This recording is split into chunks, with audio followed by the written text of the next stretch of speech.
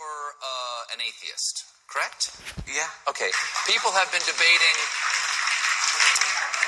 That's the devil waiting for you in hell, by the way. Would you want to debate the existence of God? Okay. Yeah. So, Ricky Gervais, why is there something instead of nothing? That makes no sense at all. You have to answer my question. That's not the two choices. No, but the choices I'm giving you, I'm the host. Well, I don't... You want to concede the debate? Why is there something instead of nothing? Hold on. Yes. What do you mean, out of nothing? What do you... Why is there something instead of why is there nothing? Why does the universe exist at all? Why is there something? But surely the bigger question is not why, but how. Well, why is irrelevant. Okay, fine. How is there something? Because you think of God as the prime mover. How is there anything instead of nothing? I don't. This is a ridiculous Is there a premise. prime mover? Is there a demiurge that started everything? Well, outside science and nature, I don't believe so. Because the interesting thing is, this is the thing, right? So, I'm an agnostic atheist, technically. Agnostics means no one knows whether there's a God. So everyone's technically agnostic. We don't know. That's true. So that's true. An agnostic atheist is someone who doesn't know there's a God or not, as no one does. So you're not convicted of your atheism? Well, I am. Sure. No, I am, because atheism is only rejecting the claim that there is a God. Atheism isn't a belief system. Mm-hmm. So this is atheism in a nutshell. You say there's a God. I say, can you prove that? You say no. I say I don't believe you then. Mm-hmm. So you believe in one God, I assume? In three persons, but go ahead. Okay, so you believe... Okay. Mm-hmm. So... But there are about 3,000 to choose from that have been, people who believe in... I've done some reading, yeah. Okay, yeah. So basically, you believe in... You deny one less God than I do. You don't believe in 2,999 gods, and I don't believe in just one more. Right. Do you ever have a feeling of great gratitude for existence? Of course. Do you ever have? I know the chances are billions to one that I am on this planet as me and never will be again. And I know I can't convince you that there is a God, nor do I really want to convince you there's a God, but I can only explain my experience, which is that I have a strong desire to direct that gratitude towards something or someone. Of course. And that thing is God. We're mortal. We want to make sense of nature and science, and it's too unfathomable that everything in the universe was once crunched into something smaller than an atom. But you don't know that. Well.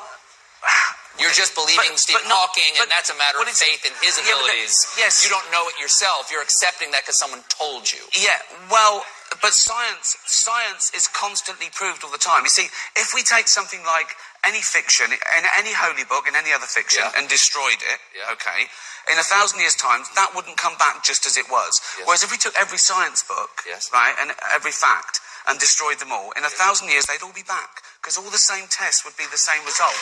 That's good. That's really good. So really good. I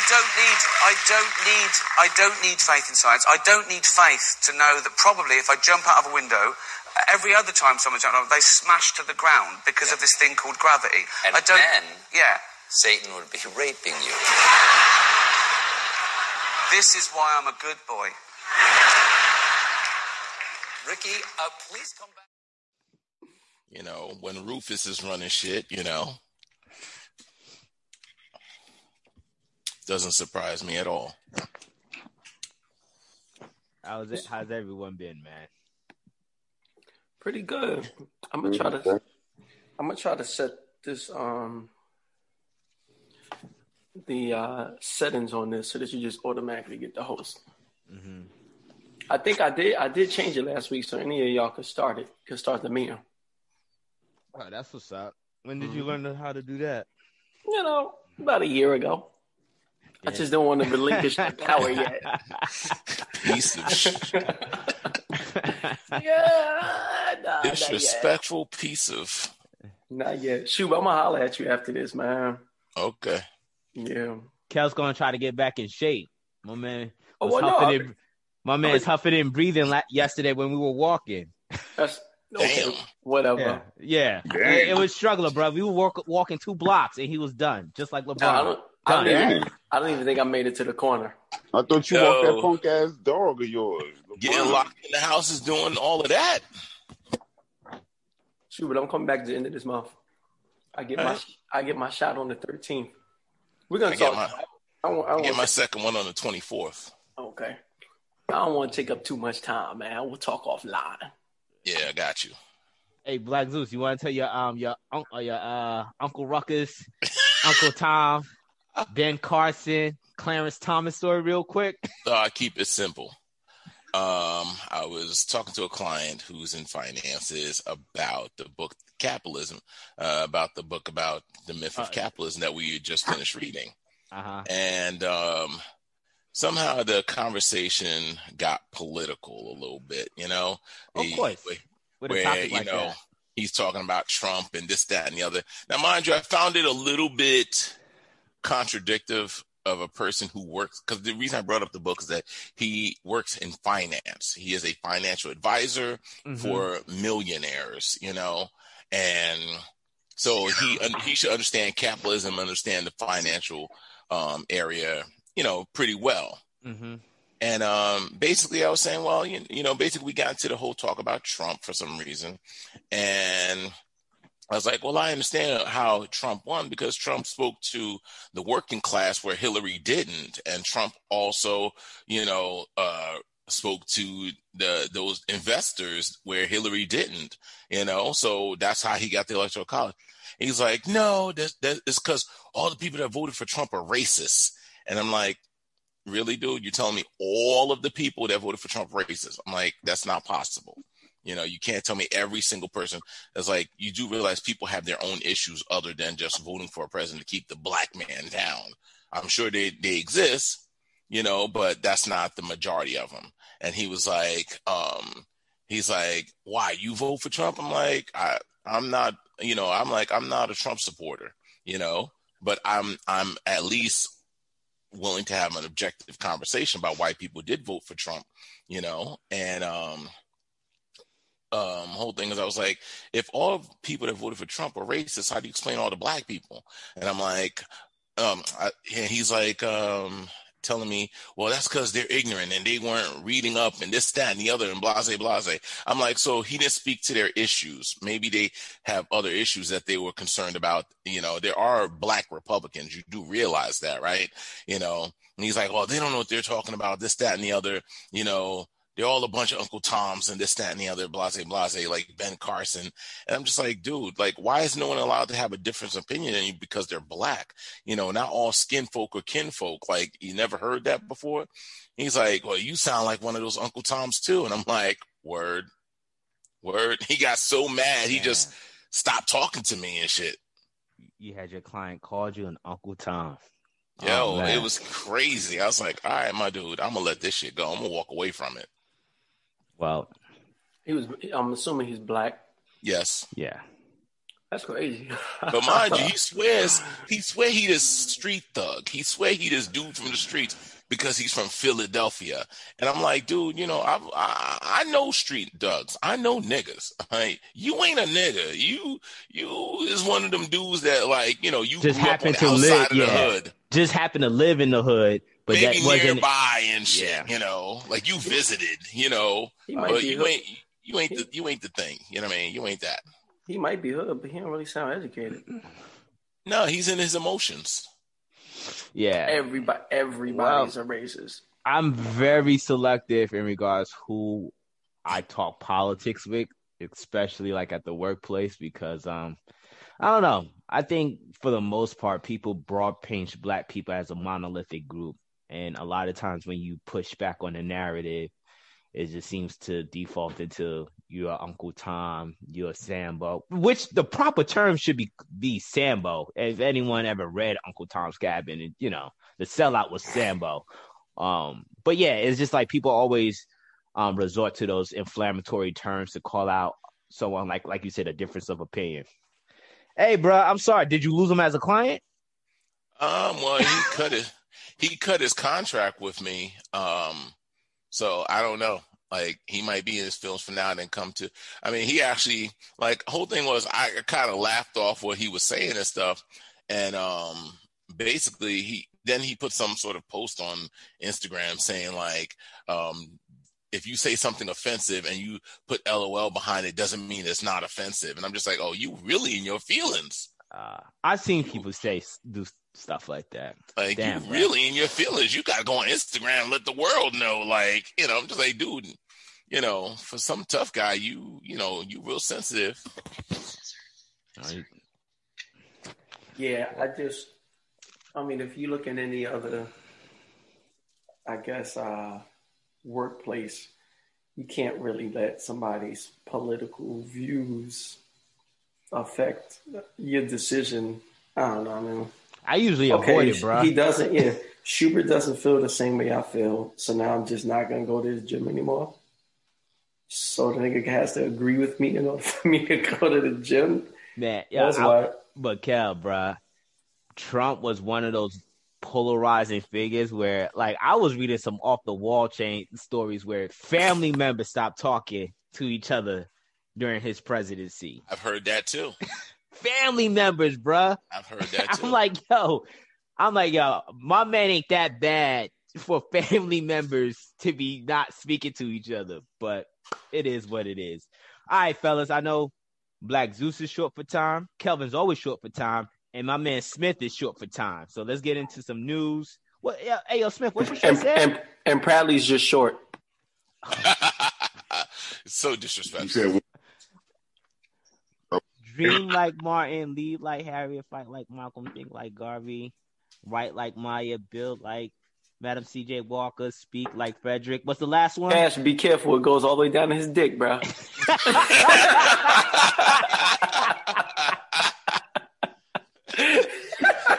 Yo, last line says, Smith like, keep going. He's like, keep going.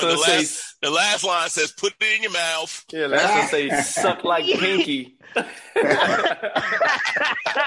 can't with this nigga. Yeah. Smith like, yo, keep reading, bro. Keep reading. Suck like Jada Fire. Nigga, Smith got on a dress, bro. They got like, yo, keep going. Yeah. You know what? I can't with you, man. Oh, Lord. All right, man. We're just going to focus on 3 news stories. There's a lot that happened this week. Immigration. I want to talk about what's been going on with the border and shit like that. And so much. But I don't know. I figured these 3 stories could be satisfactory enough. So, I sent you guys the news story. Sorry I didn't send it last night so you guys can actually read it. But better late than never. I'm going to start off with the first one.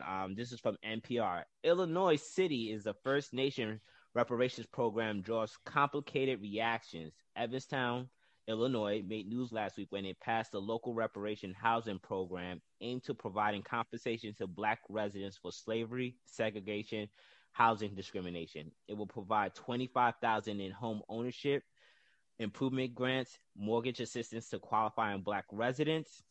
Alderman Ruth Simmons serves as the National African Reparations Commission, says that the housing program is only the first step of a larger reparations plan.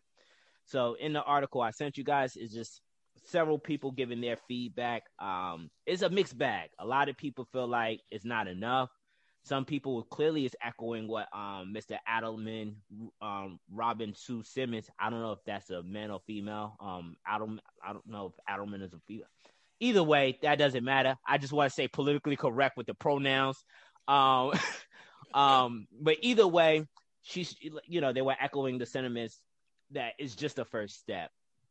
So I like it. I think definitely it's the right first step. If anyone read the book The Color of Law by Richard Rothstein, which was written by a Jew, ironically enough, he talks about segregation and redlining in America and how Black people, most importantly, was left out of several neighborhoods across of America. And obviously the biggest wealth in our society is generated by housing. So I think this is a nice step in the first direction, but there's more to be said. So thoughts, fellas? See, I'm trying to figure out how do they determine which Black people get reparations? So they're just tracing your lineage back to slavery? I don't know. They in the article that was left out. You actually have to live. You had to live there. No, you had to live there. You had to live there from 1937 and 1964 or something like that. Yeah. So they're only giving it to the elderly. That money it's only for housing. It's only for housing. Yeah. And it's only if you're going to live in that community. You can't live on the outskirts. It's some bullshit. Okay. It's some bullshit. I don't like the idea. They're giving them money and then they're saying, this is how you have to spend the money. So the money is actually never touching the hand. So it's not a full reparation. What they're doing is they're saying, the bank has this money for you and you got to get a house to this bank and go basically in debt and shit. They're not giving you $25,000 and it's only $25,000. Yeah, it's a $25,000 credit. See, I don't know, man. Like, who's getting these reparations? Because we're so far removed from slavery. If somebody gave me $25,000, whether it's for a house or a car, even tells me how to spend it, it would, for me, honestly, it just feels like, okay, niggas just giving me a free $25,000. I'm not going to feel like, oh, well, you know what? I finally got the justice that I deserved from years of slavery. Like, the reparations should have been happened where it's okay, maybe my grandmother was a slave and I could see how that affected my mother. But at this point, however many years later, especially knowing that people just go and blow the reparations on some bullshit, it's just like, yo, what's the point? Unless they're going to do something like, okay, we're going to give you reparations and we're going to put it in a Roth IRA. We're going to give it to every black person who turns 18, give them $25K and just let it grow until they turn to be, 55, set them up like that, or 59 and a half. But aside from that, man, I mean, look at what this stimulus checks is for. People buy nonsense with that too. Well, I try not to. Oh, my bad. I don't want to jump the gun. Go ahead, Black Zeus and Smith. Thoughts, fellas? Smith, you there? No, he can't hear. Go ahead, Schubert. Smith, you there? No, I can't hear. I thought I gave you my thoughts. Yeah, go ahead, Schubert. No, I wanted more thoughts. My bad. Okay. So the whole thing is all right, let's start with where Kel left off. I agree with Kel. Like, there's such a far removal of the logistics of just figuring out who is owed reparations and who's not. That is a hot mess. And then the whole thing is that it all depends on the mindset of the person that you give those reparations to. If you give that $25K credit to, like, let's say myself, Bradley, or Kel, who understand how to flip real estate, how to make investments, how to make money, that can be a big game changer. You see how my man left Smith out of that? Smith didn't. I haven't heard Smith talk anything about business, so I don't know what Smith knows and what Smith doesn't know about that area. I'm sticking to what I know he talks about. If we talking about art, we talking about the street game, we talking about history, we talking about this. I know Smith is on point there. I mean, so I'm not just gonna throw Smith in there, like, whether that's it. For Smith, it might be like, yo, give me a 25,000 credit towards opening a school on art and this, that, and the other, so I can educate my black children. See what I'm saying? Everybody got a different mindset. So anyway. Fair enough. Go ahead, Schubert. My mistake. But the whole thing is that it depends on the mindset. So that's why I was going to circle around. The whole thing is, so the thing with the home, it might work for somebody like, me, Bradley, or Kelvin, who understand, all right, flipping a home, this, that, and the other. But you might, if you come up to a Smith, he might be like, yo, give me that credit to open up some sort of program for educating these kids on black art and how to make their own T-shirts and how to start their own hustle doing that, this, that, and the other. If you give it to Raheem, he might just be like, yo, let me go buy this Lexus, or let me blow it on Amazon. So I think you're damned if you do, you're damned if you don't. I think it's just like, yo, if they really want to do it, it's like, yo, just say, we are going to give you this, either a stipend or a check for X, Y, and like, yo, let let it be what it is, because there's those that's just going to blow that opportunity and those that's going to flourish from it. You know, you cannot change the fact of we are where we are right now. I'm going to say one quick thing. Well, Smith's going to have the last word. Can I say one quick thing, Smith? Smith, just say what you got to say, Bradley. Okay. Yeah. Oh yeah. I don't like to hear you. I don't like to. I differ from you and Kel's thought in regards of this idea of people wasting money. I think reparations, regardless. I don't care if that's that person's and want to spend it however, it's spend it however. If there's a way for that person to prove that they're a descendant of slavery, that person is owed that justice. I don't like just cause, man, it's just the right thing to do, especially when you talk about other facets of people who have been given reparations in our country. In regards to the housing grant, I agree with Smith. It doesn't seem like there is contingency as to how that works. I don't have the perfect solutions to how reparation works. How reparation should look like. So that's why I kind of said, like, you know what, it's a good first step.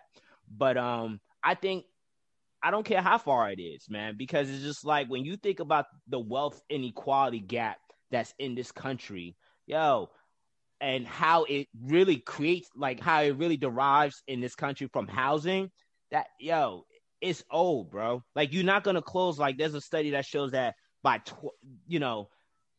even if you were to keep white people stagnant for the next 200 years, like there's no progression.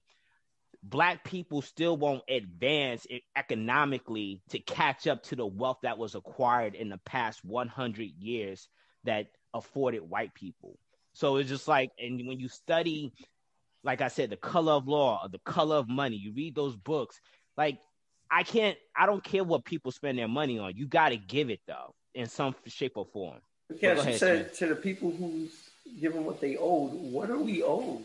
I don't feel like we're owed. But like my thing is, like, for like the grandmother, like Smith grandmother. Actually, you're owed 40 acres and a mule, Henry. That's what the fuck you're owed. And they want to relegate that shit to $25,000. But so they say owed 40 acres. That's what every slave was supposed to get once they went into slavery, and slavery was abolished. The motherfuckers came up out of it. Every slave was supposed to get 40 acres and a mule. They didn't get that shit. But so they wasn't. Now the equivalent of what? Excuse me. Gotta get my shine. The equivalent of what 40 acres and a mule would be nowadays, they can't give that to people, right? That would be too much. But to relegate it to say $25,000, and when you all did this with the descendants from the Pearl Harbor shit, you didn't say that you gave them the money. You gave them the billions of dollars. You didn't say this is what you have to spend your money on. So I piggyback. People got to spend their money on. First of all, the reparations have to go in, taking out the redlining and all that shit. So it's not just reparations about money, because fuck the money. Motherfuckers want the land that was stolen from them. That's what we really want, because that's where the money comes in at. And so at the end of the day, it doesn't matter what people choose to spend their money on. But the reparations should have been taking place a long time ago. Every other place got their reparations. Now, I do what Black Zeus was saying. As far as, you're looking at the rabbit hole, you're trying to figure out, well, who gets reparations, because now you're starting to have mixed races and things like that. However, the same thing that they did with the nickel Indian, they started calling themselves, white people started calling themselves Indians to take over the fucking property. That's what's going to happen with this reparations shit. So you do have to find that little part where it's not muddy or murky, but every state now is going to figure out how they want to do reparations, as opposed to the federal government stepping in and saying, hey, maybe we need to just step in and do it like this. You know what I mean? Yeah. I agree. I think it's old. I just don't know what it looks like. It's a complicated conversation for me, because I don't, you're just going to have difference of opinion of what it looks like. But it's definitely old. In my humble opinion, it's definitely old. I mean, my whole thing is, I understand that, why it's old and everything, and I understand it could be a game changer. But the whole thing is, to me, it's like giving a person a tool, but they don't have the knowledge or the education or the experience to use that tool correctly, it just seems like almost a waste of a tool. That's my whole thing. But the thing is, though, Smith, like, I mean, not Smith, Black Zeus, like, people were given a leg up without really much knowledge of anything. I'm not in disagreement of it. Like, when you look at the New Deal that FDR passed to get people out of the Great Recession, black people were left out of that. And, like that was the start of the middle class. Like, literally, that New Deal policy was the start of the American middle class, and black people was left out of it. When you talk about veterans coming out of the Vietnam War and being left out of the GI Bill, and black I veterans, agree. like I that, agree with that's the history. messy.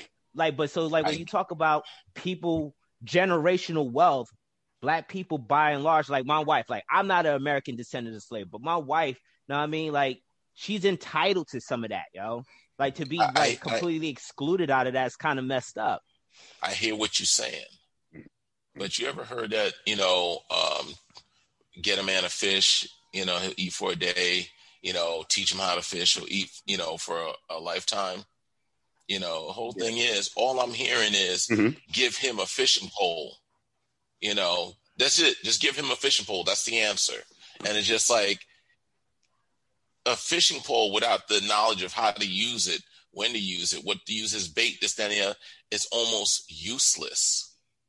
That's what I'm saying. It's the fact of it can't just be a. But in that argument, all I'm saying is the fact of if they're going to give you this land or this credit or whatever the case is, they should also give you the knowledge or the education of how to use it to build generational wealth. That's why I said put that in a rock that forces them, okay, that money's going to stay there.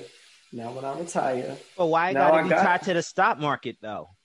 Oh, it doesn't have to be tied to the stock market. It just has to have an education behind it. I would put it in something. How to turn that 25,000 into $1 million. Well, what else can you? I'm just saying that because that helps you build wealth without you being able to touch it.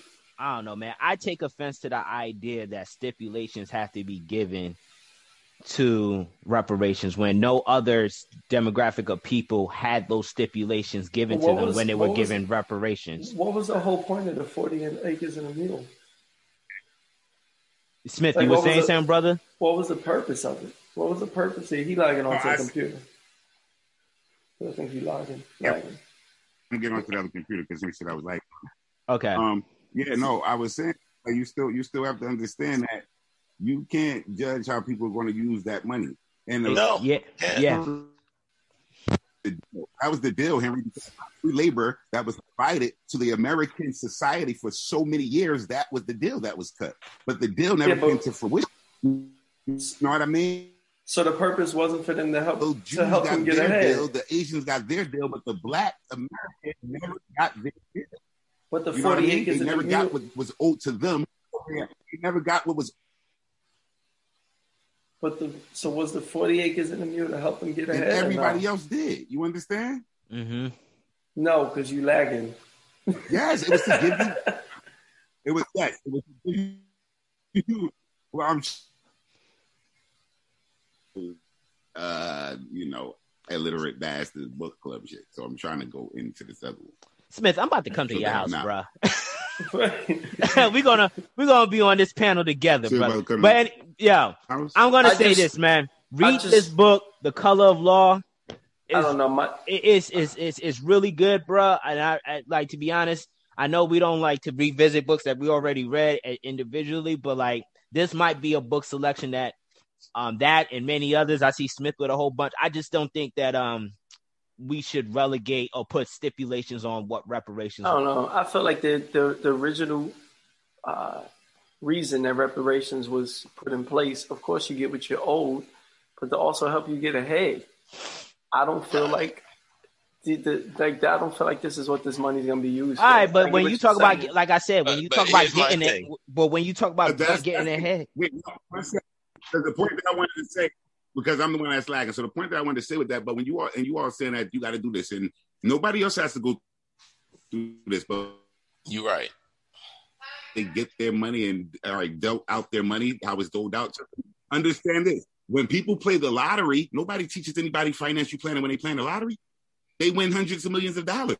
And nobody says shit. Yeah. Okay. All right. They I blow agree it, with or y'all. they. You know what? Yeah, but they're not. That's hey, if you're going to, nobody says if you're going to play the lottery, you have to take financial planning lessons before you take the lottery. Because if you get this money, you have to know what to do with it. That's bullshit. You know what? I agree with you. And here's the thing. Here's the thing. You're gonna hear. You're gonna get that, and that's not a problem. I'm in a. You give me $25,000, I know what to do with it. But if my next door neighbor blows it on whatever, I don't want to hear nobody crying. Oh, well, it's not his fault. But that's not the part that we should be worrying about. It's not the part that we should worry about, but it is the part that you will hear from black advocates that it's not enough money, that they didn't know what to do with it, and the sob story of how they couldn't build generational wealth because X, Y, and Z. So it's I get that, but hold on. So if you're satisfied with just getting the check, don't complain when nothing goes beyond that check. And that's a fine, fair point to have. But like, I think the point that I think me and Smith is making is, when reparations owe, like, there shouldn't be these contingencies to it. Like, it shouldn't be. I agree with you with the contingencies. Yeah. I mean, I hear what you the contingencies. I'm just telling you that after that reparations, let's say you give a nigga 40 acres of mule today, every single one of them, what they gonna do with it? We don't know. How many of them know how to farm? How many of them know what to do with that land? Well, there's a small percentage of farmers across all demographic of people. No, but the whole thing is how many. Like, bruh, we don't know. We don't know. Yeah. Like, I'm just saying, like, you don't know. You're doing what people do in education, though, Black Zeus. They say they don't know. You just making it can't. I ain't gonna be able to deal with this nigga like this. Yo, seriously, you gonna have to get off that AT&T wireless, man. For real, bro. You gonna have to upgrade the Comcast. You still on AOL, bro? My fault, man. This thing is it's so long, man. Yo, Smith, go back to your patio. Your reception be on point on the patio. Why you chilling in the library den? You in a cage? It's cold in the patio. Smith, because I was having issues. Well, whatever issues you had out there followed you to the library, bro. All right, what's the next issue? All right, let's try to quickly get to. Let's try to quickly transition to the next two articles so we can get into the book. All right, one of the last two stories. So this is from The Guardian. Plummeting sperm counts, shrinking penises, toxic chemicals threaten humanity. A new book called Countdown by Shauna Swan, an environmental reproductive epidemiologist at Icahn School of Medicine at Mount Sinai in New York, finds that sperm counts have dropped almost 60% since 1973. Following the trajectory we are on, Swan research suggests that sperm counts could reach zero by 2045. The chemicals to blame for this crisis are found in everything from plastic containers, food wrapping, to waterproof clothes, fragrances, and clothing products, to soap, shampoos, to electronics, to carpeting. Some of them are called PFAS, are known as forever chemicals because they don't know breakdown in the environment or the human body. In the United States, a scientific study found that twilight exposure widespread in infants, and the chemicals were found in urine of babies who came into contact with baby shampoos and lotions and powders. So it goes on and on about what is causing these the quality of sperm to diminish and shrinking penises. So I sent you guys the article. You guys can read more in depth later. But what do you guys think about what's happening with our sperm counts and shrinking penises? But it's too close to home, fellas. Were you guys quiet? Actually, I'm trying not to make any jokes. I'm about to say my sperm count is good at first. My man Smith talking about I already produced my two kids, so they ain't no. Listen, bro, I made my contribution. You and Kel need to catch up. Y'all got to hurry up now because you see the sperm count is dropping. Bro, I still got 24 more years, bro, before I get down to zero. Hey, listen. But I don't know, man. I honestly, you want my genuine opinion? Yes. Mm-hmm. I don't give a fuck. Wow. Like the way I see it is like, listen. The way I see it is that humanity has to come to an end at some point in time. Every other So hold on.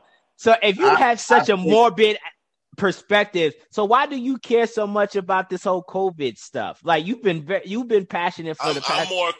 I'm more concerned about the COVID stuff because the fact of if your dumbass comes around me with COVID, I get sick.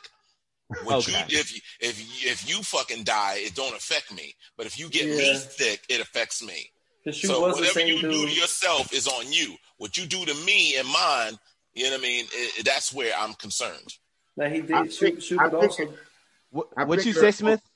No, I was saying I think it's only becoming an issue because the way that we're emasculating the men in America, and now it's becoming an issue because we don't have enough men because we're making them all females. We're allowing them to wear dresses and shit. So that's now right. There's becoming an issue with the sperm count because the last few men that are left, they're saying that the sperm is not strong enough to be able to procreate. Make real men.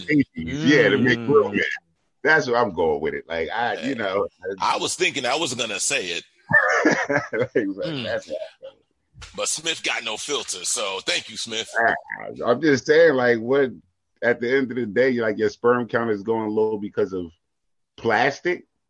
It's a series of things, plastic. I know some other things, but at the end of the day, a lot of these things have been around. Now we have made some other man-made BPH chemicals and shit like that.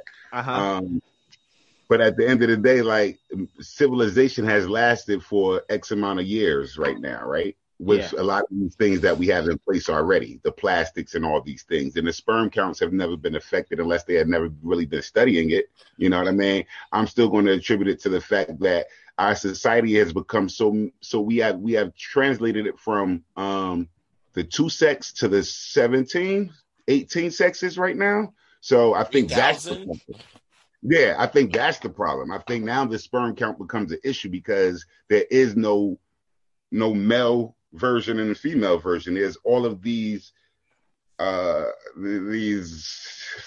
spectrum of genders. I'm trying to be nice. I read your document, bruh. The wide spectrum of genders. You know what I mean? So if I'm asexual, I'm not planning on having any children because I'm asexual. So I mean, I think that's what it is. But I'm still leaning with like Black Zeus says, man. I don't give a fuck. My son gonna be able to have kids. His sperm gonna be good. They're saying though, like they've identified these chemicals in the urine of babies. Okay, but even if that's the case, here's the thing: they're not concerned about each and individual baby. They're concerned about humanity. And the whole thing is that is the arrogance of humanity. What makes you think you're so goddamn important? 99%. You sound like my man Edmund Kirsch. I'm being real with it though. You sounding like Edmund Kirsch. All right, brother. Go ahead. Listen, over 90% of the creatures that ever existed are irrelevant. Oh, all right. So what makes you think you are so superior that it doesn't apply to you too? Okay. Dinosaurs are gone. The planet's still here. Yeah. All right. Henry, what you got, man? I mean, I'm kind of with Schubert on this. First thing you said 2045. I'm like, all right, that's 24 years from now. I'm gonna be 60. And I think I'll be all right. So, like, I'm good. I mean, if I have a kid, let me think. I care about his sperm count. I don't know, man. I don't even feel like this is real. That's how I really feel. Like I feel like the world is still real. It's real. Yeah. We got these man-made chemicals that we've been making and shit. And we've been allowing factories to get these write-offs, big industries. I just mean and the runoff is real. So it's real. No, but when I'm saying real, I just mean to the in my lifetime. I just mean to the point of like it's not going to end the human race. Like if it really becomes an issue, then I think people would be smart enough to stop using the chemicals and man-made plastics. No, I don't think it would end the human race because you also still have countries that only allow you to have one kid. So you just let them have more kids than one, right? China a couple of years ago repealed their one-child policy and stuff like that, which they're seeing the ramifications of that. I don't know. There's you're right. Well, like that's for economic reasons. That's not for of course, extinct. Yeah, that was economic. That's economic. It's not a matter of them going extinct. Yeah, going extinct and keeping civilization moving. Yeah, like what they're talking about is the humankind going extinct. Yeah, and I don't. So what? And guess what? I don't think that happens because man want to play God all the time. So listen. You're saying that the sperm is getting polluted, but all that sperm that's already frozen can still be used. Good point. I'm just saying, there's a whole bunch of frozen sperm still out there. Like, good point. And if you think that this is going to happen in 2045, we free sperm now, so that way later on down the road, see how that works. All right, but let me ask a question though, right? So let's say the sperms that are frozen only are from a select few of men. So now you're gonna have a population of people who are being produced from this select few of sperms who are closely genetically tied. Don't we think we're gonna have a problem there? Where it's just like you might have. Well, if they come through and say, if they say it's ending, okay, we're really in danger, then every male in the world gives one specimen. There we go. No, but like every man, dude, you don't need that many. Listen, you got to remember the fact of our entire numerical system is based on 10 digits, and the combination of 10 digits have created infinite numbers off of 10 digits from 0 to 9 is what we create. How many combinations of numbers? So think about that. Do you really need every dude on the planet, or do you just need the top, the strongest, or the survival of the fittest, the strongest and the best? Well, but that's what Cash is saying though. Also, that the genetic code would be the same. So basically, everybody be fucking sleeping with their fucking. The genetic code is already the same. Exactly. The genetic code is already the same. Every time you go to do one of those ancestry.coms and they tell you, you're 20 part not doing it. Congo and 15 part, European and 12 parts this, that, and the other. What does that tell you? I tell you what, they start giving them reparations out. Everybody gonna be doing ancestry.com trying to get them a piece. That's what Hey, I'm 7% black. Can I get my 7% at 25,000? Yeah. All right. Well, we're pressed for time, so we're not going to get into the last bit of story. So let's transition into the book. This book go around is selected by Black Zeus, aka Ben Carson himself. You know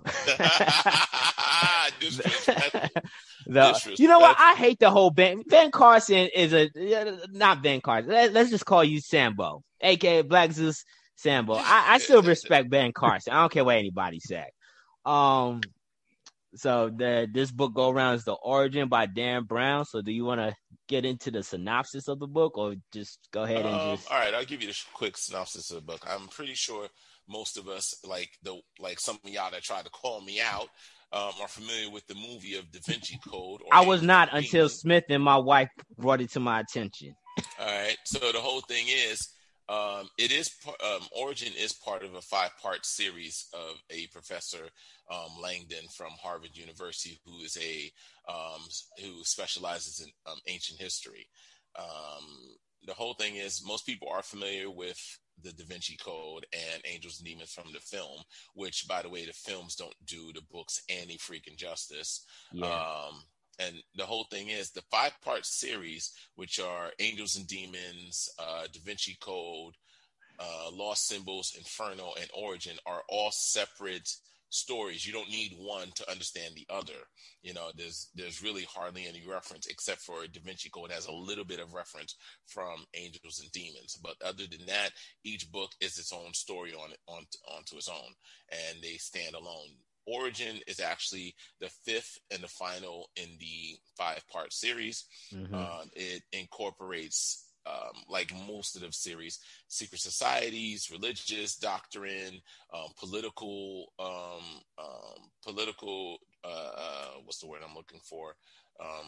Controversy, conspiracy. It is a very, all of Dan Brown books are very well written because he weaves facts of history and places and information that are very relevant and contemporary with fiction to the point where it's hard to tell where, the facts end and the fiction begins, honestly, I myself, the reason I've gotten interested in his writing is because after reading Da Vinci Code and Angels and Demons, I still have to read the other two books. I am very, very well versed in a lot of history of the church, of ancient histories, of ancient societies, this, that, and the other, as well as secret societies. So I find I'm intrigued myself because of the fact of, like I said, he weaves facts and fiction so well together. You don't know where one begins and the other ends, but it's always a great and well-written story. That wasn't a synopsis. That was a goddamn essay, Shu. Goddamn, brother. Hey, Smith, where you at, bruh? My man, gone again. Anyway. Yeah, you stay frozen. Listen, nah, but I agree though. Like once I got into the book, I got a sense that this was a standalone book, and it made no reference to like pieces of prior installments by Mr. Dan Brown himself. So yeah, so let's get into it. Let's start with your question. My boy. I have to go downstairs for a second. Yeah, no problem. No problem, bro. So we're gonna start off with Black Zeus questions. Do you have any particular one you want to hit first, since you're going to be the first one pressed for time? No, I'm good. Let's start with first one. Ed has made it his life ambition to replace religious belief with scientific reasoning. For centuries, religion has tried to silence science and philosophy. Religion and science oppose each other greatly, and both have been used for good and evil. Can this dichotomy coexist peacefully? That was actually one of the questions I was going to submit, but I was like, oh, you did it. You want to start first? You know what was interesting? I want to hear Kill first. I want to hear Kill first. Okay. Oh, no, I want Bradley to go first. This dude don't never go first. All right, Bradley, go ahead. And the question is basically, can science and religion coexist, right? Yeah. Okay. Are we keeping this rooted in the book or just general? Well, I think you could do a combination both. All right, cool. Like in your synopsis, as you was running down, Mr. Dan Brown's writing of previous installments and how he inserted historical facts, and in this, the first 26 chapters that we were relegated to reading, he mentioned how in Baghdad was once the epicenter of like scientific studies in the Middle East, and like over the course of a night, religion, philosophy or theology just took over and just wiped out that entire advancements of science, and now that country is just hasn't seen much advancement. Facts. That was interesting. I had to look it up because like I said, I had no prior knowledge of Mr. Dan Brown writing in regards to like how much historical facts he put into it. So I had to look it up, and it was facts, and it was just like, wow. And just from my own personal recollection, mathematics. That's how bad it was. Yeah. And I don't know. I seem to like when I see scientists on television, like Dr. Neil deGrasse Tyson and what's that Asian guy's name? Jeez, he's a astrologist. They're all astrologists. You mean not astrologists? Astrophysics. Astrophysics. Thank you. Steve Hawkins? No. Asian. It'll come to me at some point. But anyway, like when I was doing my research in regards to like some of the most profound thinkers of the 21st century, not like a great deal of span, I see that a lot of them are devoid of religion. They don't really have a lot of religion rooted into their thoughts process. So I don't know. It doesn't come across that people who are thinkers in the science realm seem to entertain the idea of theology. It doesn't seem like it could coexist in many regards. Like you look at the school system in the South. I know a lot of like Joanna, with her occupation, she was telling me how school systems in the South, they don't like to teach evolution. So there is this sort of like their belief. Yeah, so it's like there's this resistance with science with a lot of religious folks, and there is this sort of shunning of religion with a lot of science folks. Yeah. Agreed. They so they don't want I don't think it necessarily will exist unless they're on that. Yeah, this nigga is bugging this week. He went from lagging to like being in surround sound. Luke, I am your father. Oh yeah, I'm in surround sound, right? You like that, right? I hooked you up. But two things. One, I gave you all that site to Langdon's World, right? Langdon's World gives you images for what we're reading. Mm-hmm. So as we're reading through the chapters, it gives you, the images from the Guggenheim, and from the different places that he was running around in. So when you all get a second, look at that. But the science and the God, the science and religion, they're not one and the same. And you don't see that in the past because they wasn't dealing with religion. They was dealing with gods. They had a God for everything. Sun God, earth God, moon God. They had a God for everything. And as, they evolved, they started taking out some of these gods when they started realizing that, this is only happening because of the tide. So, because of the moon's gravitational pull, that's why the water's coming up like this. So once they started learning more about science, you still got those who believe in the God and you got those who believe in the science. You got those who say, I'm not going to take the COVID vaccine because my God is going to take care of me. And then you have the scientists say, yes, you got to take care of you. That's why he told us to create this vaccine. The dichotomy is never going to be one in the same. So, yeah, I don't think they'll ever necessarily coexist. I think they'll always be fighting each other. I think there are things that are still hidden from people just because they don't think people are ready to have an understanding, or even have a conversation about it. And it's easy to trap people in religion because you can separate the people when you trap them in religion, Yeah, I think they'll be able to coexist as long as they don't have to work collaboratively with one another. Like, it just seems like science. I'm about to say, how are they coexisting? Well, I mean, what's saying that they have to work along with one another to survive? Think about what Bradley just said about the school systems, where, like there's a literal, quote unquote, debate down in the South that they're talking about evolution versus what they call intelligent design, which is basically a nice way of saying, creation or, religious belief of how, things were started versus evolution that actually has science, evidence, proof, behind it. You have the science that still talk about the Big Bang and this is how we were created. And then you have the religious that say it's the guy and this is how we were created. And they have never seen that eye to eye. But you're not really getting religion in schools to begin with, just because it's not PC to talk about it. I mean, I think it becomes an issue where it's okay, now I'm going to college and certain colleges aren't offering religious classes or aren't offering certain science classes. So, I mean, you still get that same opportunity. Religion is never spoken about in the school. I mean, I just feel like... I think it depends on the school system which you're talking about. Well, no, it's not supposed to be. System that you're talking about. Because some schools are based on religion.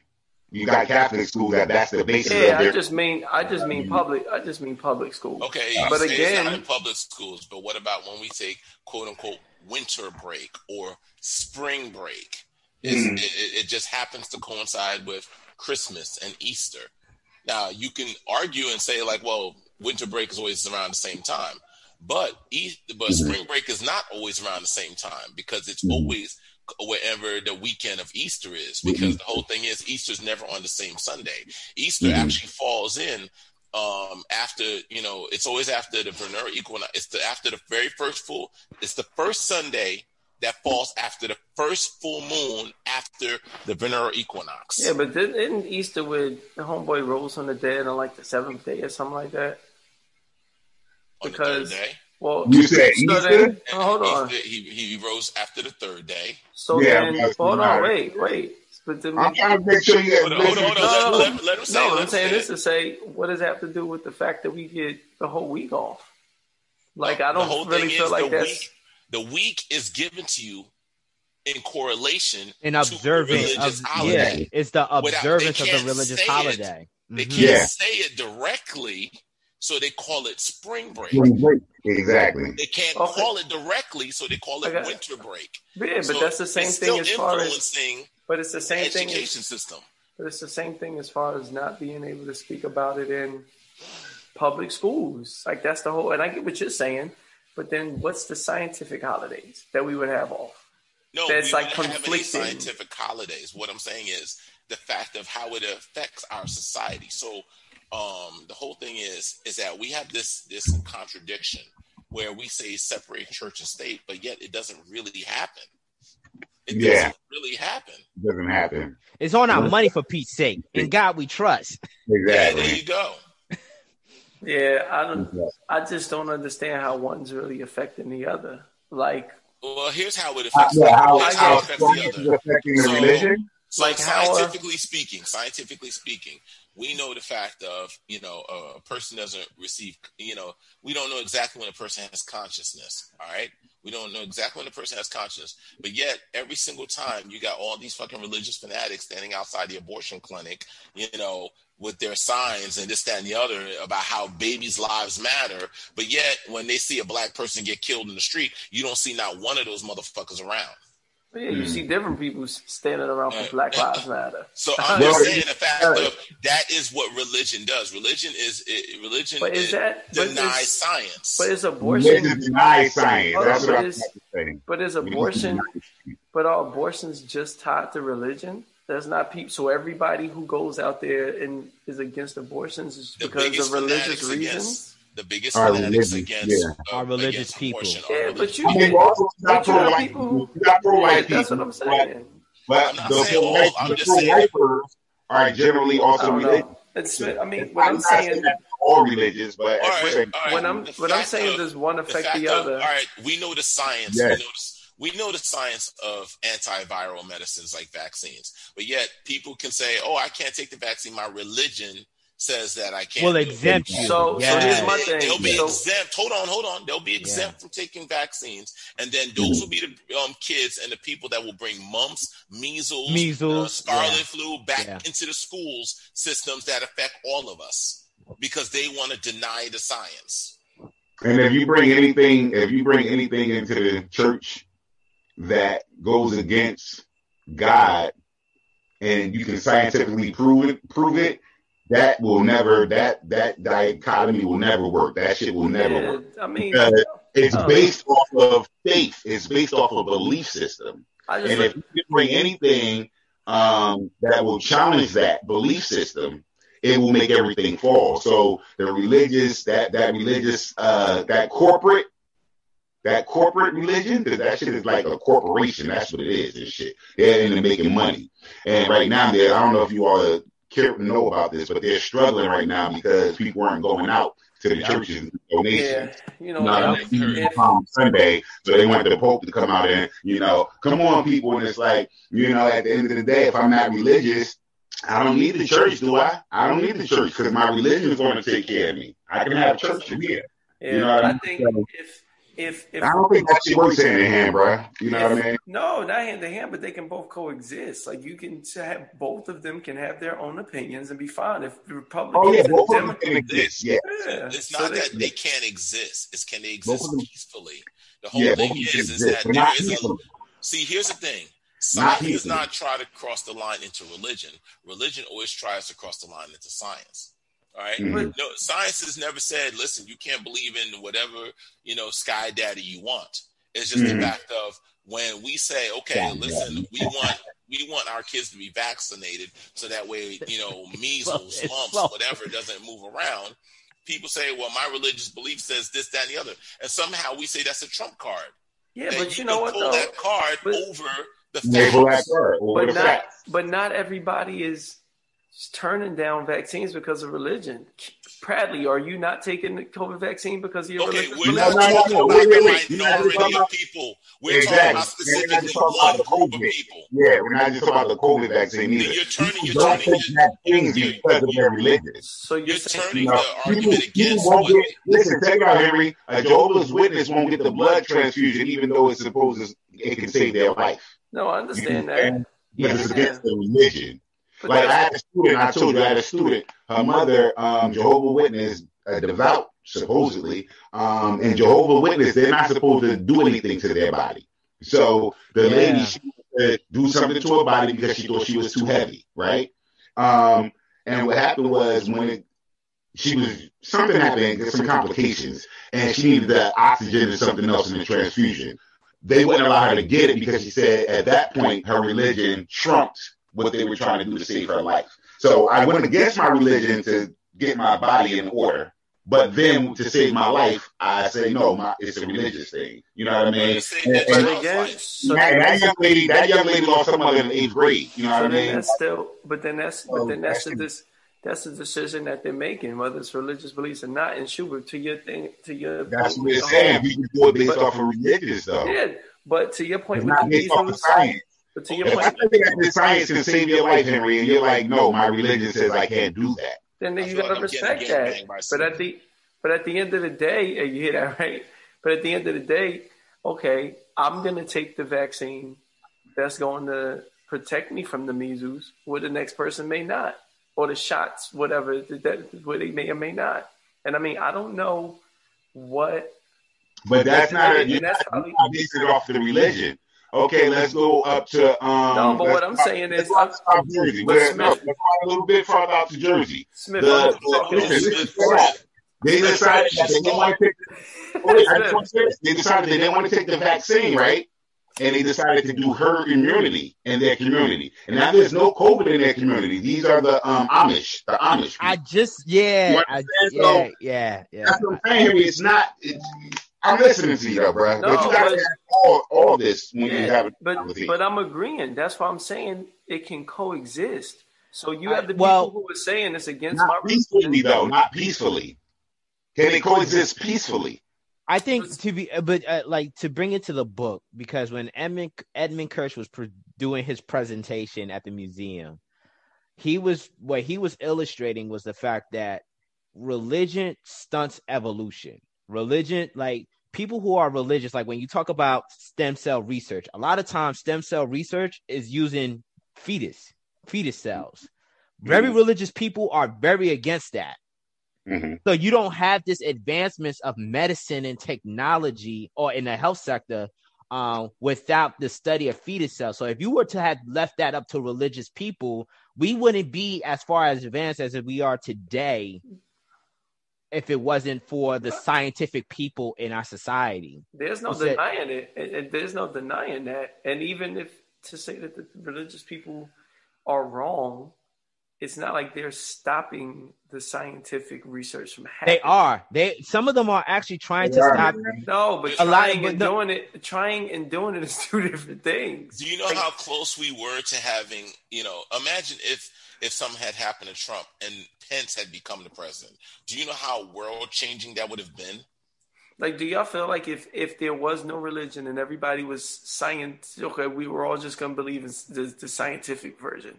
We'd have cures to cancer, cures to AIDS. Like, is religion the thing that's stopping these advancements from happening? That's what Edmund Kirsch is saying, bro. In the book, he's saying that the advancement of human beings, because he was telling stories of how all these religious cultures, how barbaric they are and how, childish in their ways of thinking.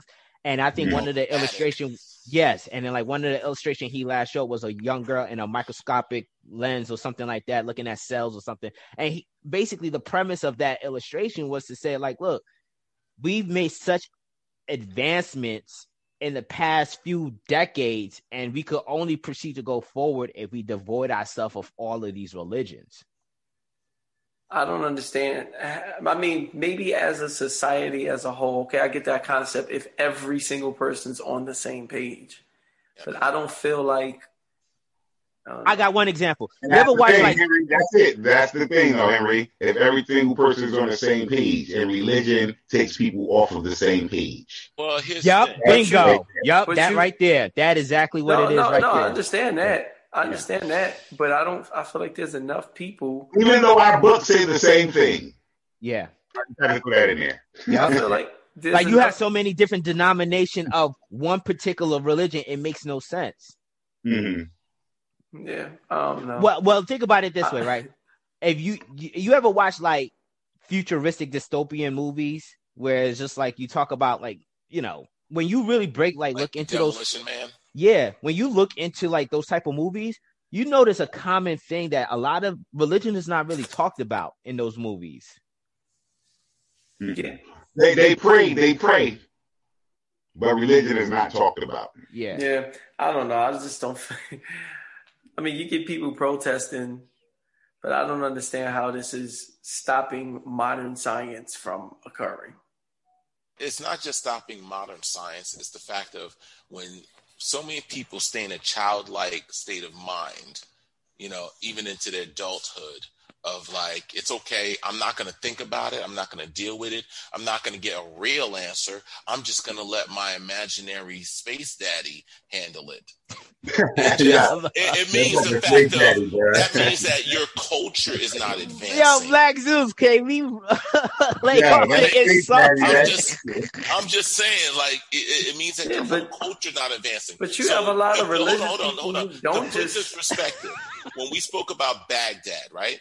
Baghdad was an epicenter of forward thinking, and then religion came in. Islam came in and said, "No, this is satanic. This is devil worship." Mathematics, algebra, geometry. These were things that that were advancing. Had they not gotten away of that, right? Where these people were some of the smartest people on the planet. Now you go to Baghdad and the reading level. The basic reading level. They're illiterate, bro. It's like, the illiteracy is like crazy. Yeah, they're illiterate. It's like they've been reduced to childhood thinking again. You know what I mean? Where they were so far in advance. Yeah. Imagine if brown people had maintained that level of thinking. Where would we be today? There wouldn't even be white supremacy. Scientologists are proven to be like the smartest people, like some of the top smartest people. What, Scientologists? No. That's a religious scope. That's a religious scope. I was gonna say, like, wait a minute, bro. Let's Smith got something to say. I just want to say, if the science and the church work together, the amount of money that they both bring in, you don't think that we would excel?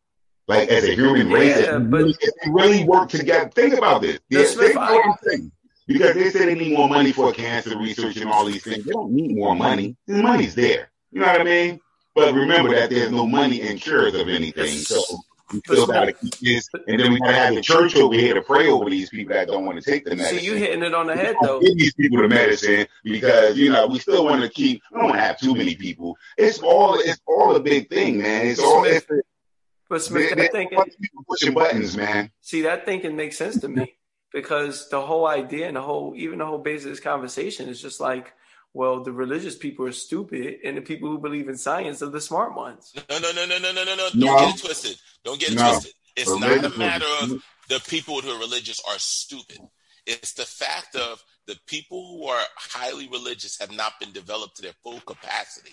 That's what it is. It's like you're going to stay in elementary school all of your life. Bro, it sounds like you're calling them stupid. It's not stupid. There's a difference. I think with religion... Hold on. Let me articulate my point.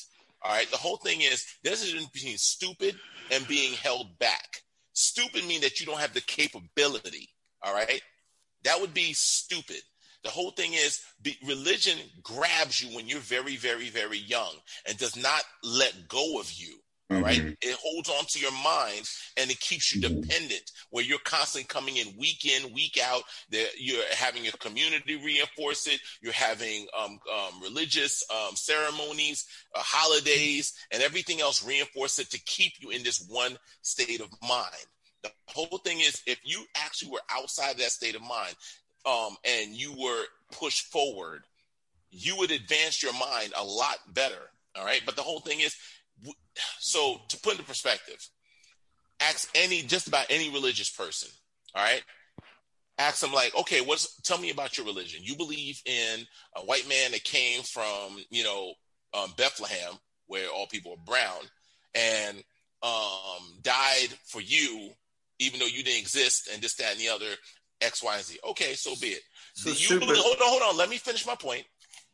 That same person, you say to them, well, I believe in Zeus, a god that oversaw all the other gods, and this, that, and the other. And they will look at you like a fool. Okay, so what's the scientific? Let me finish my point. Let me finish my point. If you said to them, I believe in Brahma, who who created other gods from his mind. I believe in Buddha, who achieved.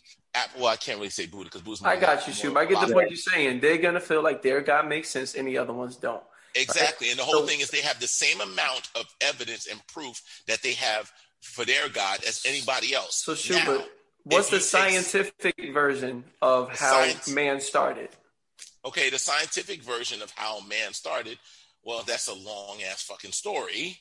That's a long ass fucking story. At what point do you want to talk about where man started? Okay, the first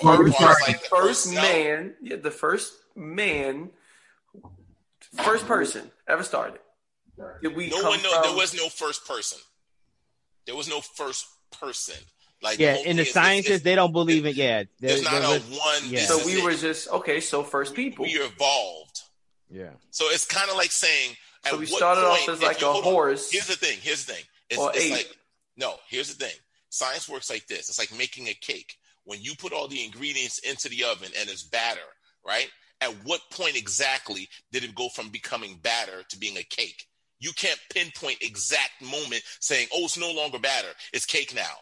All right. So according to science, it's like the end result, and it's not according to science. It's according to facts. So according to the facts, how did we start? We were just here. Well, that's what the scientists are constantly challenging, and I think that's the one thing. Well, let me just say one thing. It's just like the thing is with the science versus the religion. What I tend to notice is religion, and like Black Zeus says, religion seems to say, you know what, it's just the gods, and leave it at that. Whatever your religion says, I don't know. The science. The science is being honest. No, not only will the science say, I don't know, but they will also explore as to what could be the cause to our very existence or the cause of many other things. And based on evidence that they can prove. And based on evidence they can prove. So therefore, there's this evolution, whether not just the evolution of human being is like in a sense of like our existence, but there's this evolution of thinking. That's what Edmund Kirsch is saying. It's just like when you talk about religion, there's this ceiling level that tends to happen with religious people, where you just stop trying to forwardly progress. Stay in elementary state. State of mind. You cease to forwardly progress to think, and you just leave it up to that's the gods. Hence why he was breaking down the Greek mythology. He was saying like, yo, the way Greek mythology became mythology is because as science evolved, we basically relegated all of these gods as to mythology because the scientists were able to prove that this is false. So the scientists proved that Zeus was actually a god.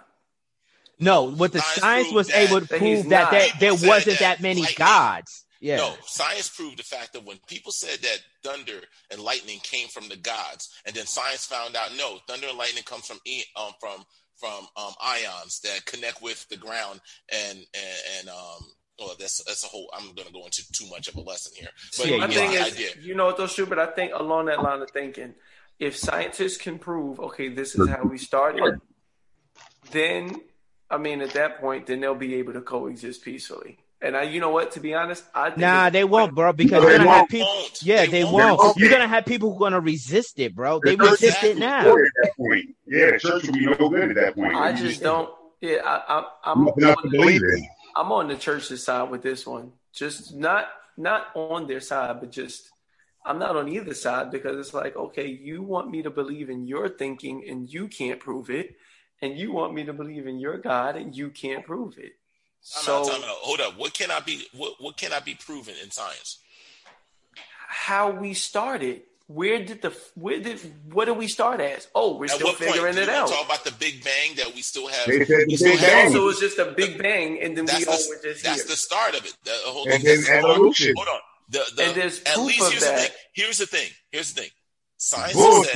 Science has tracked it back as far as it can to the point of the Big Bang from one singularity. The whole thing is there's evidence of that still today, of how, there is radiation from that original Big Bang. So the whole thing is that can be actually proved. You can actually get an education in that. So it's no longer. Hold on. Now, so it's no longer called the Big Bang theory. So it's not a theory anymore. It's just the Big Bang fact. It's not the Big Bang theory anymore. No, theory is not a fact. Here's the thing. You were thinking theory in a layman term. You were thinking theory in a layman term. In scientific terms, a theory is anything that is a basis of a load of information that can lead to one thought, all right, or one answer, this, that, and the other. It is the strongest possible. Fact? It is the strongest possible. But they haven't proven that, though. We can't speak. So it's not a fact. We can't prove. The same way that they say that man generated from monkey, which Here's the thing. Right here, like that's bullshit. Here's the thing. You're basically saying that if you walked into your house and you found blood, you found a knife, you found evidence of a struggle, you found, hair samples, sperm samples, this, that, and the other, you'd be like, nope, nothing happened here, because you can't, without a doubt, prove that this is the end. No matter how much information you have there, you're going to turn a blind eye to that. Well, in theory, somebody might have died. In theory, somebody might have died. In theory, there might have been a struggle. In theory, there might have been an explosion. All that evidence. Yeah, you got to prove it. Okay, so like how is the Big Bang theory any different from the theory that we all came from Adam and Eve? Because here's the difference. Show me the evidence of Adam and Eve. So once it becomes a fact and the Big Bang is show no longer me the evidence. Here's the thing. That's like saying evidence of Lucy. We're the evidence. We're the evidence. That was a good movie. We're not. We're not. How are we not the evidence? According to that theory, we are. People are. Okay, so you're telling me two white people got together, and because of white people, we have black people, with Asian people, let's people. Does that really make sense? Harry, you know what? Hold on. Does that make sense? I have nothing to back you with that. I'm all on black side with that. There's a lot of issues with the Old Testaments to begin with. A lot of the stories in the Old Testament. We're not going to go down this route. We're not going to go down this route because I listen. I've read too much. I know too much about these things that I'm just like, I'm not going to argue with you because it's not. But just from the simple logic that scientists work in facts, the fact that a Big Bang theory is not a fact means. Can I say something real quick? You're not right or you're not wrong. For the premise of this book, Edmund Kirsch is a futurist, so he's not really caring about Big Bang theories and how our existence is here. Let's leave that off the table. Edmund Kirsch is Steve Jobs, exactly, and Elon Musk together. Yeah. So for the sake of this book, Edmund Kirsch is a futurist. He's a technocrat. So he looks at the advancement of human beings and he sees religion as being the impediment of the advancement of human beings. From that standpoint, okay, that makes sense. Because I can see how,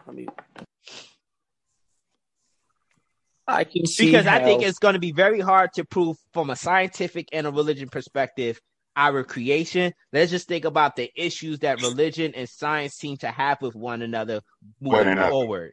Yeah. Sure. Yeah.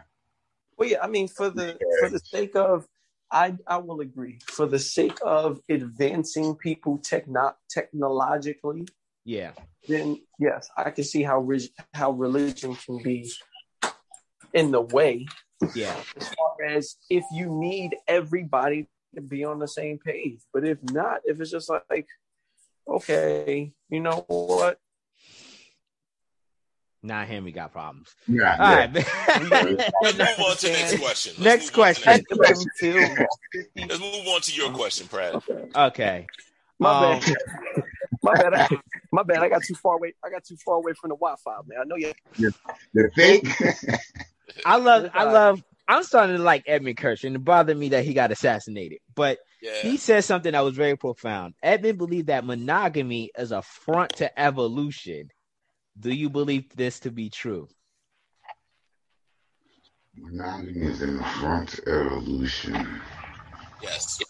Monogamy. So at first now he didn't go into much great detail surrounding that thought process, because Edmund Kirsch, he's like a playboy, so to speak. Like, he doesn't believe in marriage or the structure of marriage. He's like, I'm out here just smashing hoes left and right.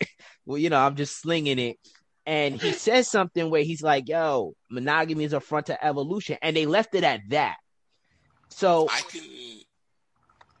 can see his viewpoint if it's coming from this area. So Black, explain what you think, what he meant by that, Black Zeus. So looking at who he is and seeing how, and looking at the history of monogamy and relationships, this, that, and the other. No, one is that monogamy is not something that we naturally do. It is a conditioned behavior. We teach it to our kids and our culture throughout. So it's not something we just naturally do without being told. It is something that we have predicated over time. Now, that being said, if we actually were, and mind you, this is also, if I'm being scientific about it, if we wanted the best of mankind, we would approach it the same way people breed dogs, where it's like the biggest, the strongest, this, that, and the other, so that you can evolve the strongest, the smartest kids, this, that, and the other. But being the fact of, we basically say, oh no, you got to find someone you fall in love with and this, that, and the other, and be with them for the rest of your life. It doesn't, and that can slow down the development of the human race, because the whole fact that you may not fall in love with someone who is intellectually your equal or physically your equal or this, that, and the other, to move on, to move the mankind or humankind forward.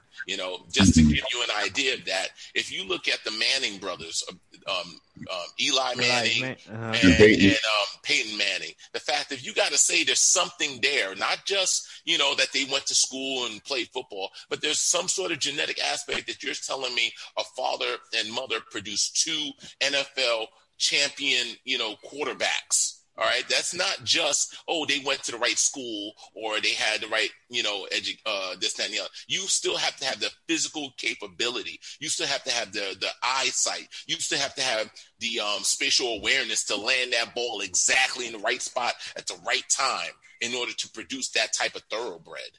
So I can kind of see where he's coming from with that.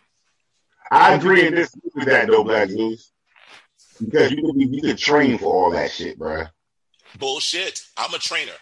Listen, you can't train for that. No, bullshit. I'm a trainer. There's only. I get the part that there's a genetic code, but so most guys that I know that are in the NBA, their sons are in the NBA or going to the NBA.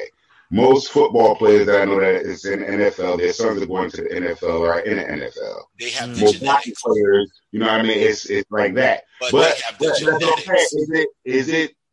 Is it the genetics of my father, or is it the genetics and the training? You know what I mean? Because most of us do what our parents do, or what our forefathers do, right? So if like Mamacita, I'm talking about Kobe's daughter, she started getting good. Was it genetics because the other two daughters ain't had that? She also wanted to play that, but she also wanted to play. Like she had the love that her father had. You know what I mean? So I'm not sure if it's just strictly genetics. That's all I'm saying. I don't know if it's. I'm not saying it's no. You're not hearing me. I'm not saying strictly genetics. I'm saying the fact that if you are more genetically prone for a thing and someone cultivates it, then because at the end of the day, a carrot's still going to be a carrot, and an apple's going to be an apple, no matter how much you try to make it something different. That's not what I'm saying. What I'm saying is the fact of if you have the genetics. So, for instance, is the fact of how many football players are you seeing that are like 140 pounds and slim and no, you don't see that. Those football players are genetically built to be football players. They have a type 2 muscle fiber that makes them more explosive, makes them more powerful versus a marathon runner who has more type 1 muscle fiber that makes them better for endurance. All right. They're better for endurance. So the whole thing is like there's a genetic aspect that has to be cultivated, but it has to be there. But I can make that marathon runner a football player also, though. No, you can't. I can. No, you can't. Not unless all them football players are going to be like 120 pounds. No, they're not going to be 120 pounds. He's going to be the receiver or some shit. He was a marathon runner. He can outrun everybody, and I'm going to bulk him up. I'm going to bulk him up a little bit. Once again, you didn't hear me. Everybody. Nope, wrong. Yes, wrong, man. Wrong. I don't know. Bro, this is my area of expertise. You're not going to shut me down on this. No, I'm not trying to shut you down. Hear me out. Hear me out. A marathon runner. I just wrote a book about this. A marathon runner has a certain type of muscle fiber that allows them long distance. All right. Okay. They're not sprinters. Football players are sprinters. They will burn a marathon runner any day of the week in that 100 yards. Okay. I'm going to say this. I was not a football player, a basketball player, a track athlete. I was none of that shit, bro. I was a street motherfucker. And I played shit in the streets. And I went to school on a track scholarship because I trained for that shit. That wasn't in my genetic code. My father wasn't no track athlete. So I can't just go with that. I can say that the training can change a motherfucker. It can. I trained to get to where I got, bro. Okay. I could be to the Olympics if I wasn't smoking my fucking weed. You know what I mean? Two parts. I trained for that shit. I was that good, bro. And I trained. And guess what? My first time running was my freshman year in fucking high school, bro. I had 4 years of that shit, and I got to college on a scholarship, full paid. And I didn't train as a kid, so I'm just trying to figure out where's the gene pool, where's the genetics of that. That shit is here, bro. I wanted that shit. Nobody could beat me on the fucking court, on the fucking field, in the fucking fight, because my mentality is one that, fuck a gene pool. I want this for me. This is what I want to do now. And I'm saying that got to take a place in it somewhere, man. Like could you just be, but Smith, could you just be an outlier? In those instances, no, not even that. No, I'll give you a better one. Here's the thing. There is a third muscle fiber type. There is a type 2, there's a type 2B, where you can have a nice little mix of both worlds. All right. Okay. Those are the people that tend to be a little bit good with endurance, also build muscle very easily, and have some power to them. So the whole thing is, it still comes down to the science of it. Now, the whole thing is, you can train all the fuck you want. If it's not there, it's not there. You can only train what you have. You cannot turn a semi-truck into a Ferrari. You cannot turn a motorcycle into an 18-wheeler. All right? It is what it is. You can only take what you have and condition it at its best. Yeah, I've seen Henry take motherfucking Volkswagens and turn them shits into Ferraris. I'm just saying, I've seen him do this shit, man. Like, these motherfuckers start with nothing. He puts the motherfucker through insanity and drops the dime on him and trains. And these motherfuckers go from being a Volkswagen to being a Ferrari. All right, I've seen that shit happen. All right, let's put it in perspective. So I can't be locked into just one set. It's just one set rule. I'm sorry. I've worked in this industry for over 2 decades, and I've trained all types of athletes. There's no way I can get Henry to jump. You know, I can improve his vertical jump. I can make him a more improved basketball player. I can never get Henry to bench 315. That's not in his genetic makeup. Or like you can, or even so, like you could probably get him to compete Yeah, you could probably get him to compete in basketball, but to what level tier of basketball? I think there's a and that's the other thing. And there's you're competing against. You're not talking about the most elite on the planet. And I think Edmund Kirsch in his philosophy of the front to evolution, he is striving for perfection. That he wants. He wants. What does he mean when he's saying the front to evolution? He left it short. So, like, and this is what I posed the question because it's just us just talking about or speculating what we're perceiving him to say with that. But I think is what Black Zeus and Smith was just talking about. It's just that striving for like this genetic evolution. Like he doesn't. I think he's the just smartest, the strongest, the best. The best. Monogamy doesn't allow you to do that. Yeah, monogamy doesn't, because love blinds you. It's like you're just gonna fall in love with somebody where you're not caring for the genetic passing of the best traits. Bro.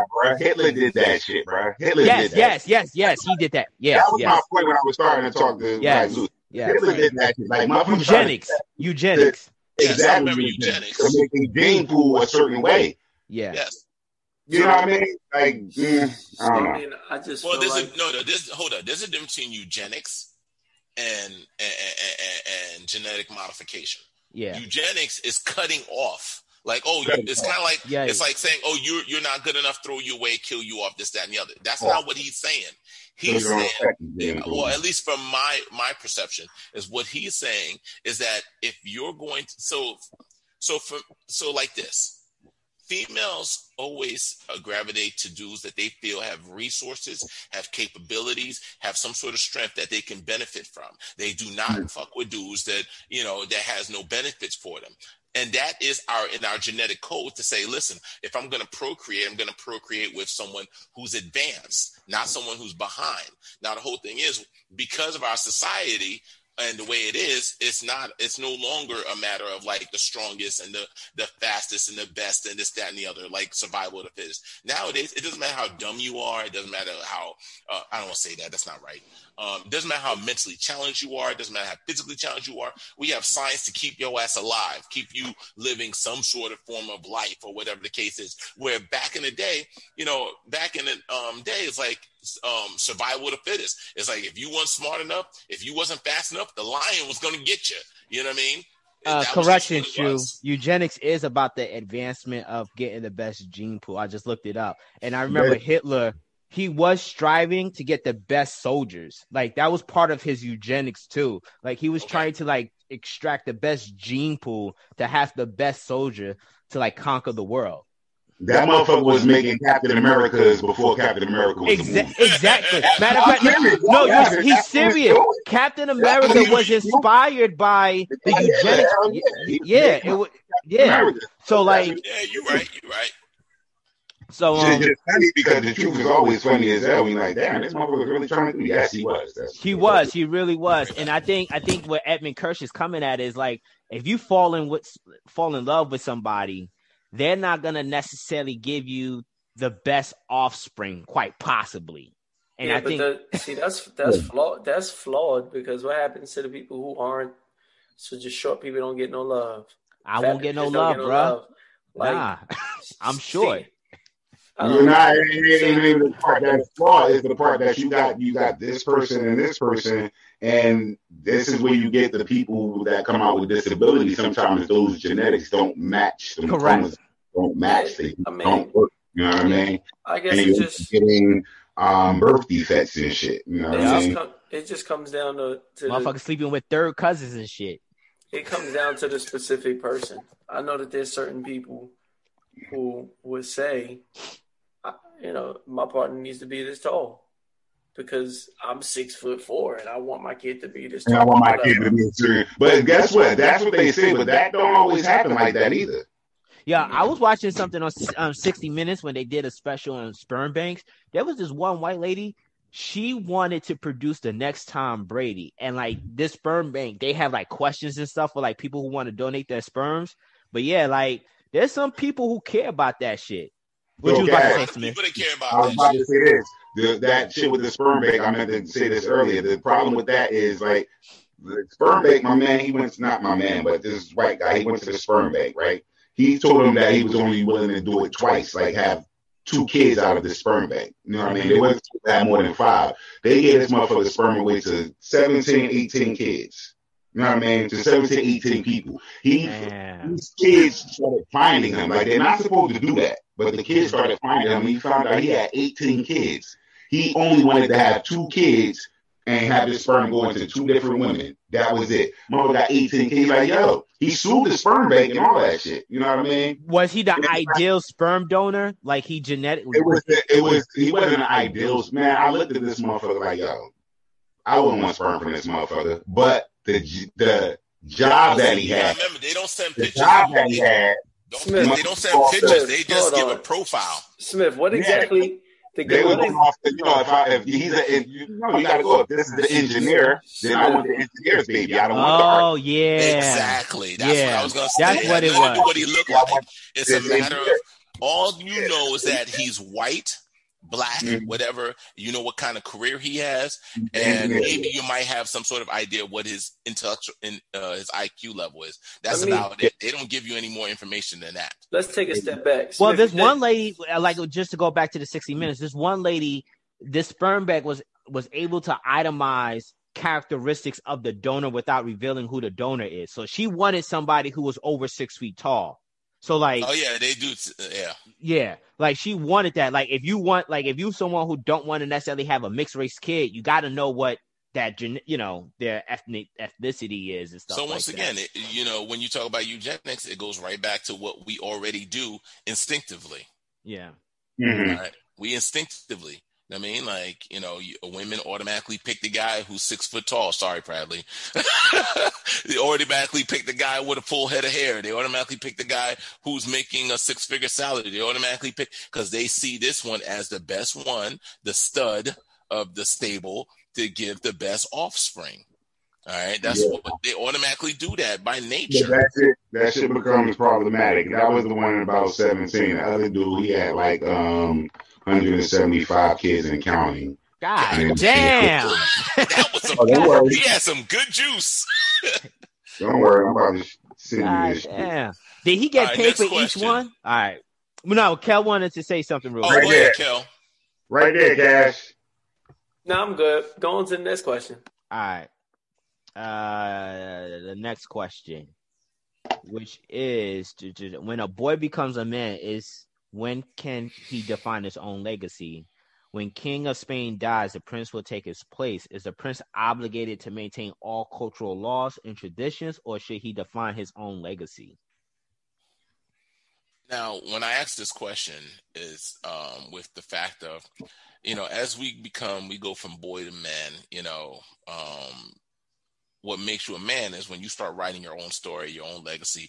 You're no longer living with your mom and dad, living by their rules. You're making up your own rules. You're figuring out your own life and living for yourself. But when you are within a monarchy, does that work? Can you make your own rules? Can you live your own legacy? Can you, or are you more, or is your obligation to your country and your history and your traditions, supersede your personal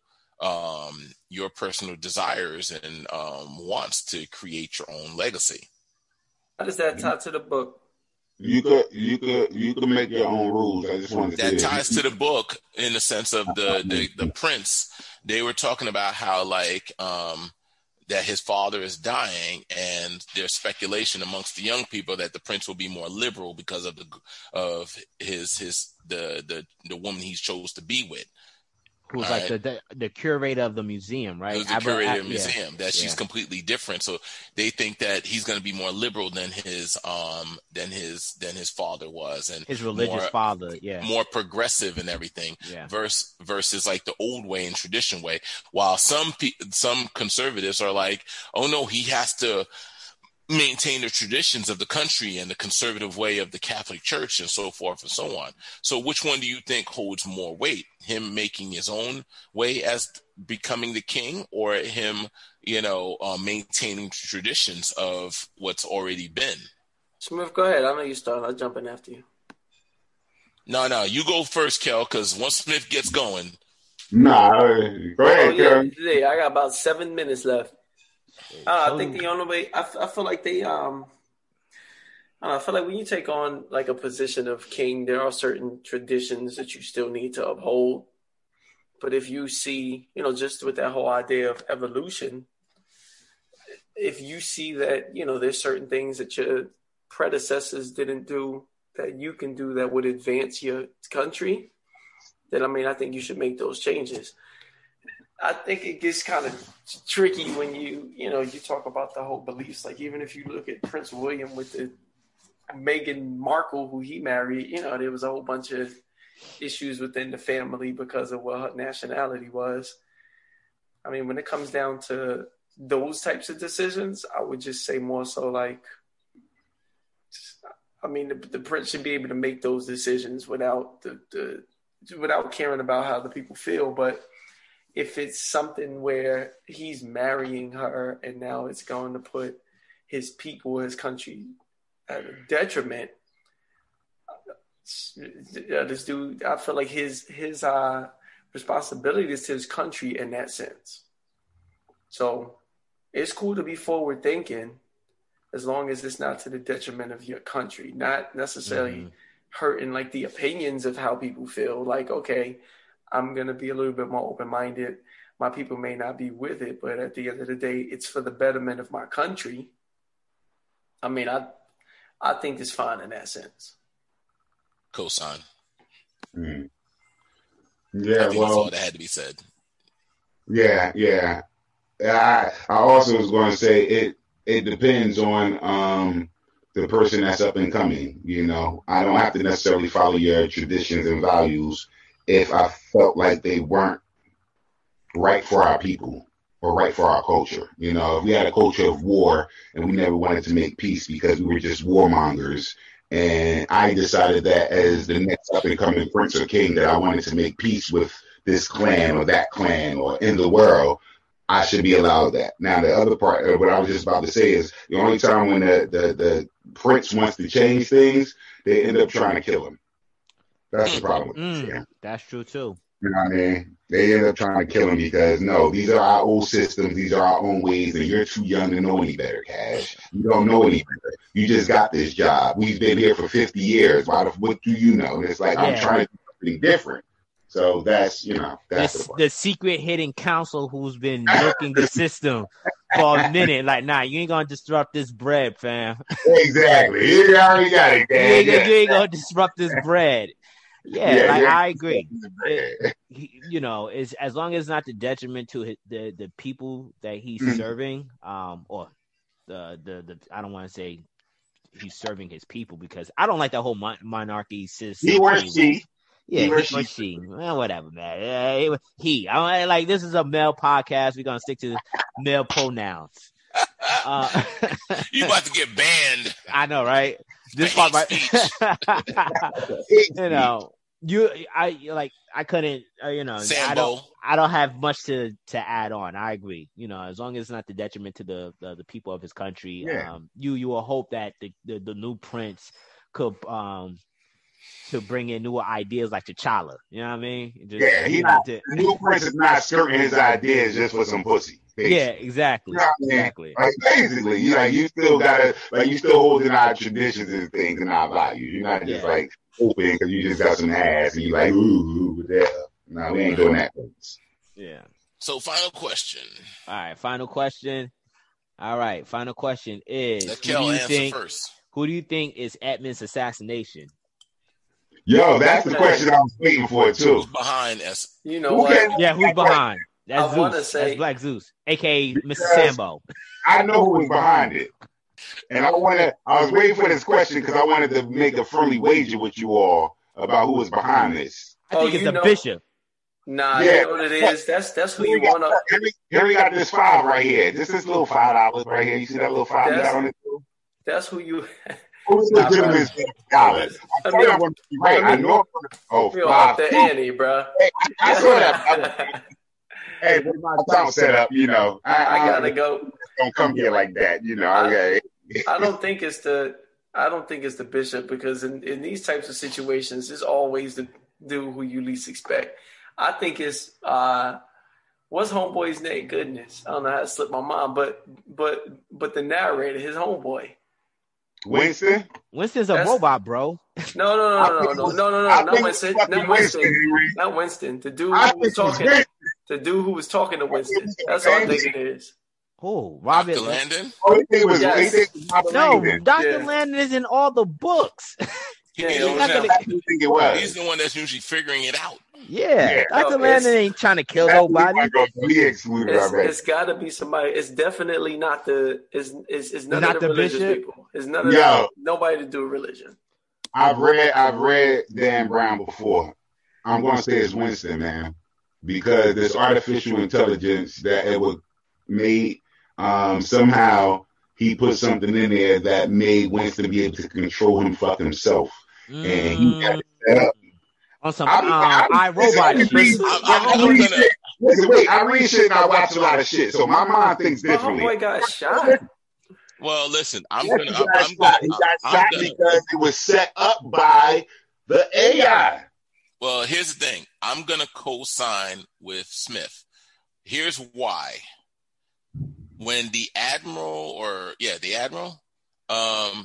when he waited till everybody went up into the planetarium, right?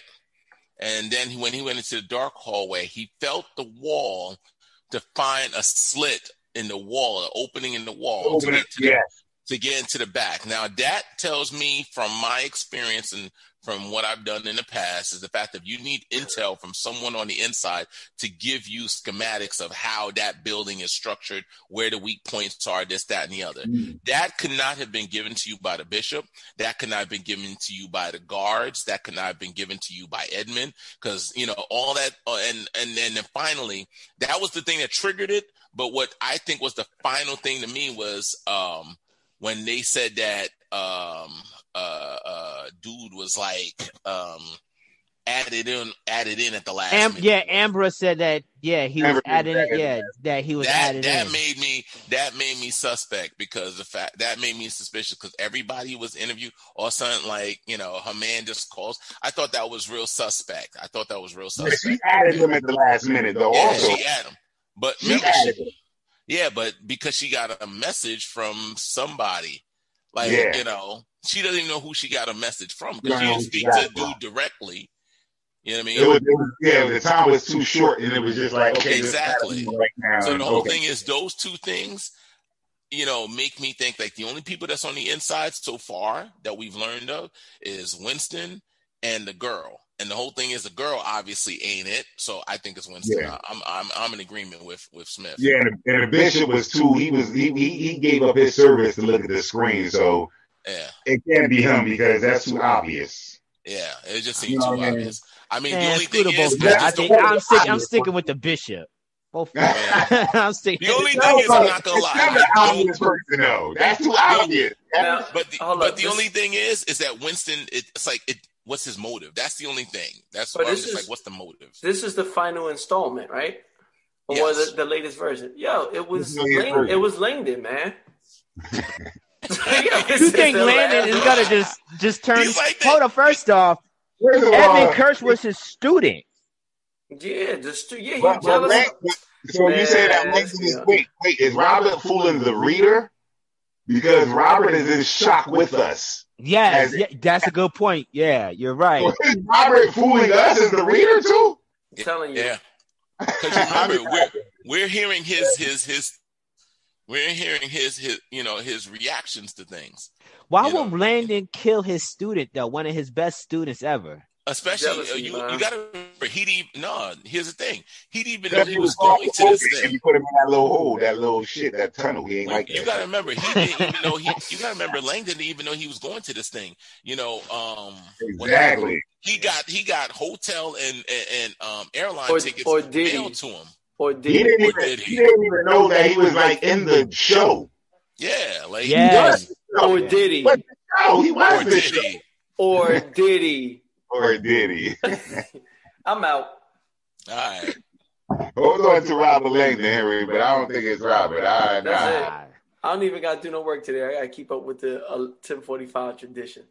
Hold on. What's that? Bro, you on vacation for the next week. I'm trying to hold down until like my family actually gets here. You just like, I don't even have a reason. I just want to deal with you niggas. Kel's on vacation. You too, Smith, right? You on vacation for the next week. Right, and this dude is out at 10:45. Well, actually, it's 10:48. As I said, you got to put more minutes. You might as well do 11 o'clock. So, guys, last news story. No, I'm good. I'll see y'all later. Yo, man. You an asshole. Go ahead, bro.